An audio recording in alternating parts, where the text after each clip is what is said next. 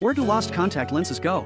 They might be hiding right in your eyes. Just moments ago, 911 received an emergency call. An elderly woman said she suddenly felt a headache. Upon examination, the paramedic found the woman's right eye slightly red and swollen. Do you wear contacts? I do. It's easier than trying to remember where my readers are. Do you forget to take them out sometimes? Well, they fall out. Since contact lenses are disposable, when they go missing, the woman didn't pay much attention. However, the contact lens didn't just disappear. Instead, they got stuck in her eyes. One teammate quickly administered eye drops to her eye. To make it easier to remove the lodged contact lens, the paramedic brought cotton swabs and lifted the woman's upper eyelid. Oh, my. What? Okay, just be still. It's like a clown car. As she used cotton swabs to peel off the contact lenses stuck in woman's eye, there were so many that they had to be collected in a bag. The old man hastily asked how many lenses there were in total. More than a dozen. How is that possible? Well, it's a lot more common than you might think. There was a woman in the UK who had 27 or more.